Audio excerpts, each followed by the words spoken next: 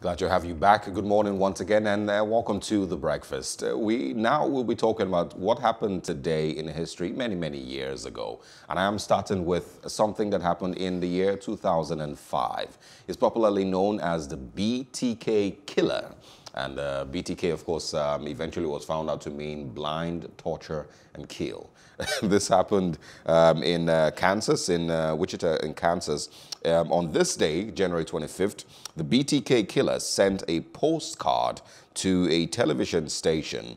The communication was in a long line sent by or was one of them rather, in a long line of information that had been sent by the serial killer who had terrorized the community for over 30 years, brutally murdering 10 people and taunting law enforcement, and of course the local media.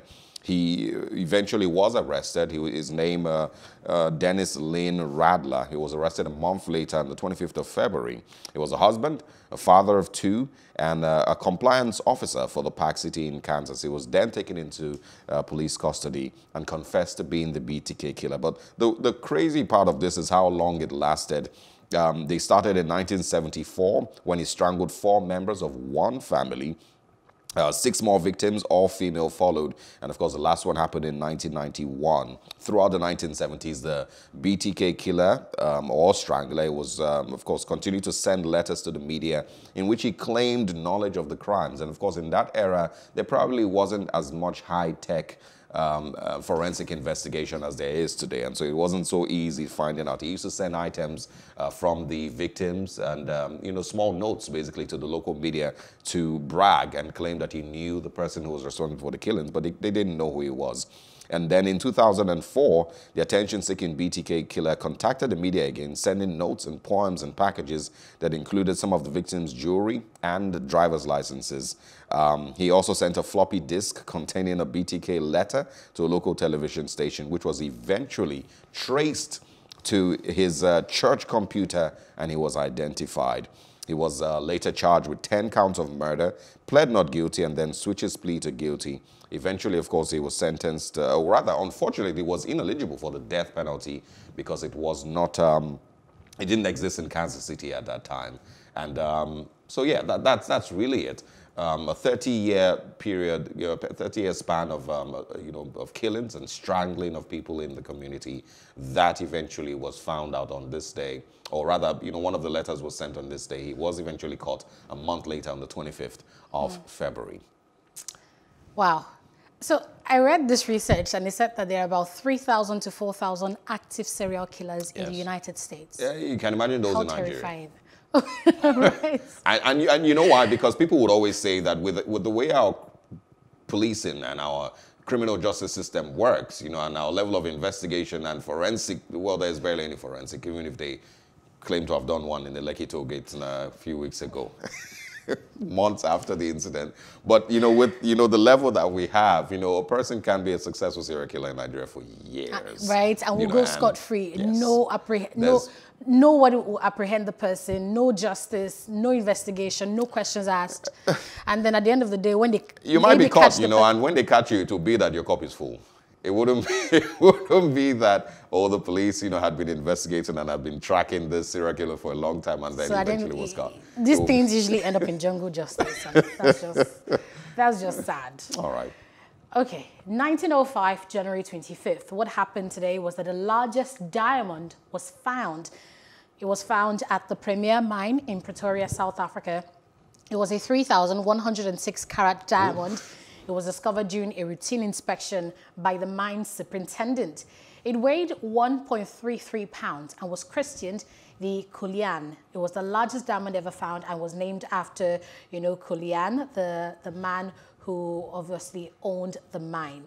Now, his name was Frederick Wells, and it was the wells where the mine was found was 18 feet below the Earth's surface when he spotted a flash of starlight embedded in the wall just above him, and his discovery was presented that same afternoon to Sir Thomas Kulian, who owned the mine. It was the largest gem-quality rough diamond that was ever found. It was then sold to the Transvaal provincial government, which then presented the stone to Britain's King Edward the 7th as a birthday gift. Now, this diamond was cut into 9 large stones, about 100 smaller ones, and was valued at millions of dollars.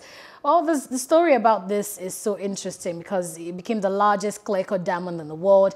It is now mounted in the head of the sovereign scepter with the cross. And if you recall, in August 1907, of course you don't recall, a vote was held in Parliament on the Kilian's fate, and a motion authorizing the purchase was carried by 42 votes in favor to 19 in the world. Well, I mean, South Africa is the 6th largest diamond producer in the world. That's according to stats for 2019. You know, the diamond production in that country is estimated at 7.2 million carats. Wow, such value. That's a lot, you know, and but, you know, same thing with, I'm not sure what countries that produces all the cocoa or I don't want to make any mistakes now, but, you know, it's about the same story with, you know, Africa producing all these great mineral resources and not, you know, you can see it anywhere. You can see that, you know, South Africa has, you know, has been, yes, it's not, you know, a terribly developed the third world country in that light, but you would not get to see some of these African countries that have for decades and for centuries provided the world with, you know, some of the most valuable mineral resources. You can't see, you know, evidence of any of that in their countries. Even though we have these things. Yeah. It's just... You know, and, you know, just look at your backyard in the Niger Delta. You don't even need to go far, you know, to see evidence of stuff like that. You know, where exactly the mineral and the wealth is gotten from eventually turns into the worst hit place and, you know, the most abandoned area.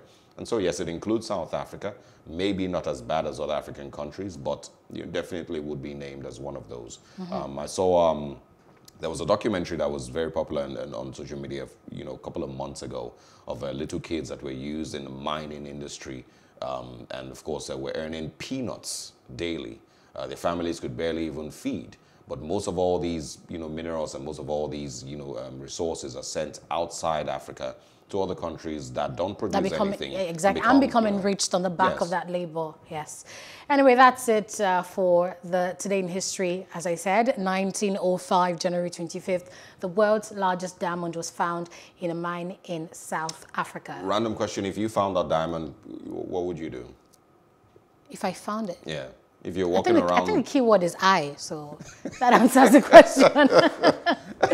That's all we have for you. 2005 and what? 1905. 1905. Today in history, 2 very, very major events. One of them not a very good story, but actually both of them not very happy stories. But of course, the diamond story might be a little brighter.